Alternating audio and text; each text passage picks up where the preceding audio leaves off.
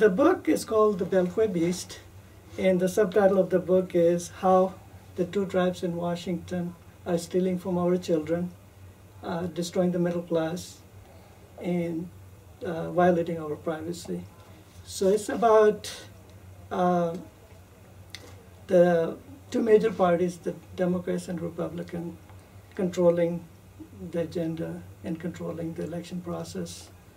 For example, the Senate is 80% men, 67% of them are millionaires, and their average age is 62 years old, while the average age in the US is 37 years old, and 50% of the population is women.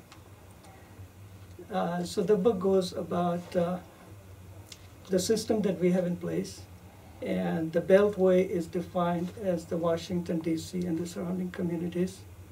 And the Beast is really the military-industrial complex, the lobbyists, the Congress, anybody who really has something to gain from the federal government. Mm-hmm. So that's the name, Beltway Beast. Well, I've been in this country for about over 43 years. I came from Pakistan to get an education.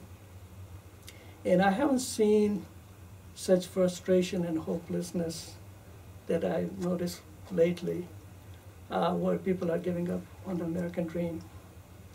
And so I thought, well, instead of complaining about it, why not translate that frustration and anger into writing this book? So that's what the book is all about.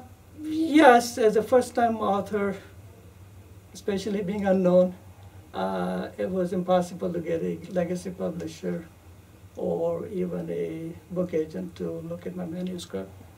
So after trying for a few months, I was able to find an independent publishing house in Los Angeles called the Rare Bird, who took upon the challenge, and here I am.